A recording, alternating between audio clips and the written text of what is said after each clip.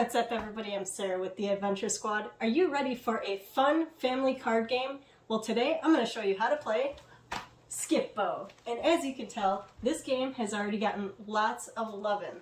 So this game is definitely a favorite of ours, and it's already been requested by Arcado to be played again tonight.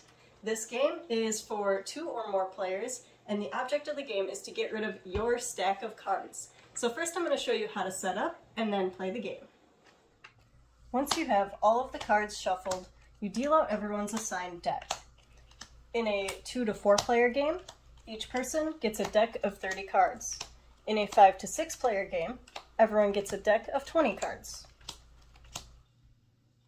Once you have everyone's assigned deck dealt, you then deal a hand of 5 cards for each player.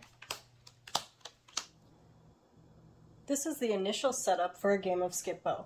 Everyone has their stack of cards that they are trying to get rid of, and a 5-card hand that they use to play cards. Before you start, everyone flips over the top card of the pile of cards that they're trying to get rid of. This middle pile is the draw pile that people will use to draw cards from as they play cards from their hands. Once we start playing, we can have up to 4 stacks of cards on the table at one time. The stacks of cards go up in numerical order, starting with 1 or a Skip-Bo. Skip-Bos are wild and can be played as any number in the sequence.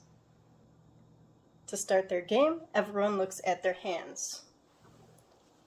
If this player is starting, you can see that we have our hand, we have a Skip-Bo.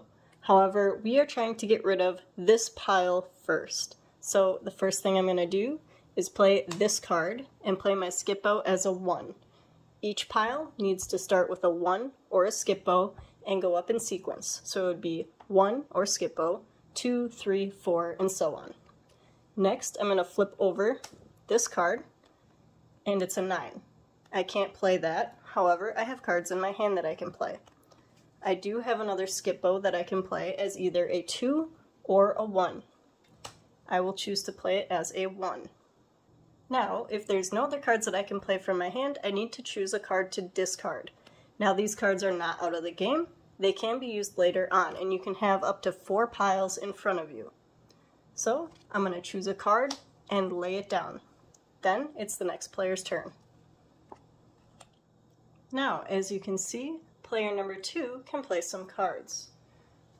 So, player 2 will play 2, 3, 4, and as you can see, we can use the top card from our pile that we're trying to get rid of.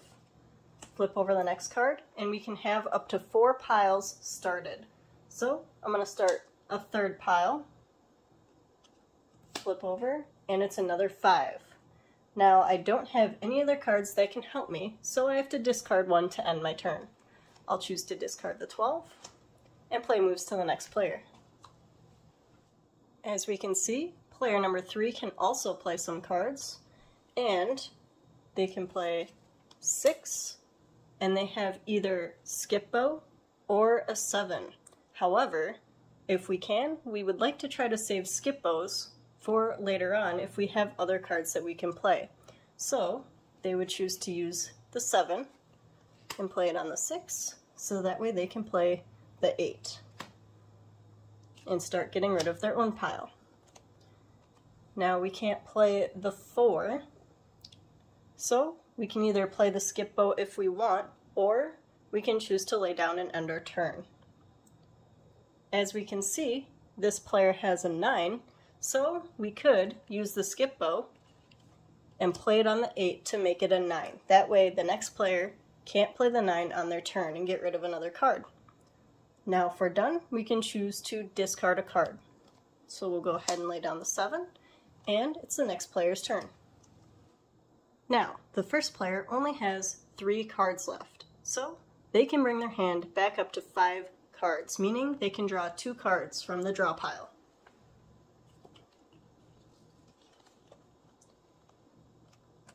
Now, this is a 9, so we can play either a 10, a 2, or a 2. I don't have any of those, so I need to lay down. I can either choose to lay down a card on top of the 9, and those don't have to be in sequential order. If I wanted to, I could put my 4 down, or I can make a new pile of any number. So we'll go with a 6. It is then the next player's turn. Now when you finish a pile with all 12 numbers, that pile gets set off to the side and gets reshuffled later on to use as the draw pile once again. You can use the cards from your discard pile to help you, and you can play them at any time along with cards from your hand. The first person who gets rid of their assigned stack wins the game.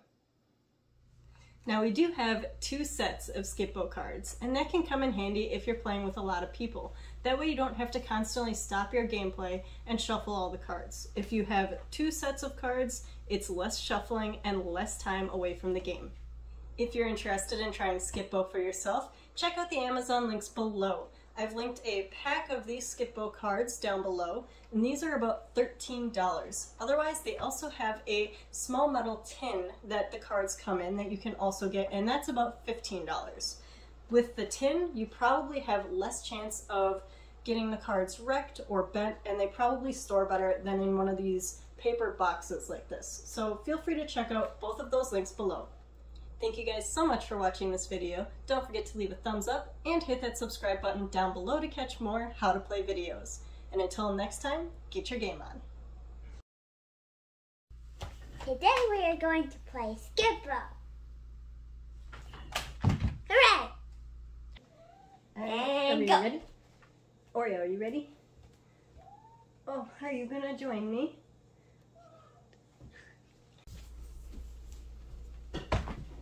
Is this good? Yeah, that's good. Favorite game.